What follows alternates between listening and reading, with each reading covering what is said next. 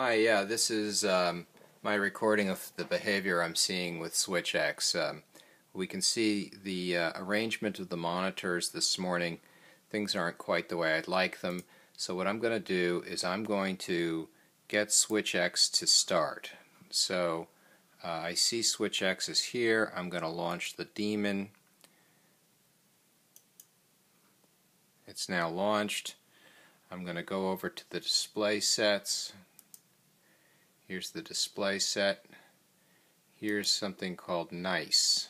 Let's open up that display set. Okay, here's what I would like to have.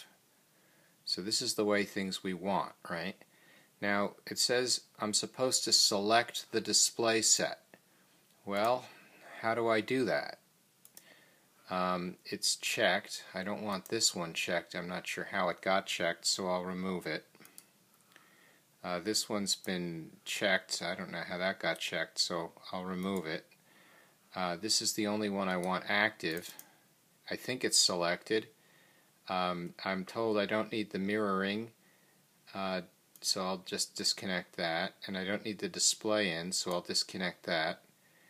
And I guess I don't need the display set in the Switchx menu, so I'll disconnect that. And I won't use this display set to remember the desktop settings, so I'll disconnect that. Now the question becomes, how do I select this display set so that it is active? I guess I click on that to make sure it's active, and now I have to go over and I save my settings, and now I go over to perhaps some other application, and what do you suppose has happened here? I don't know. Has the display set taken?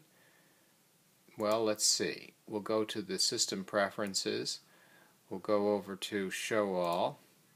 We'll go to the Displays, and it still hasn't taken. So how do I select the display set in order to make it rearrange the monitors the way I'd like them? This is the part I get stuck on. Maybe you have some insight into that. Thank you. Bye-bye.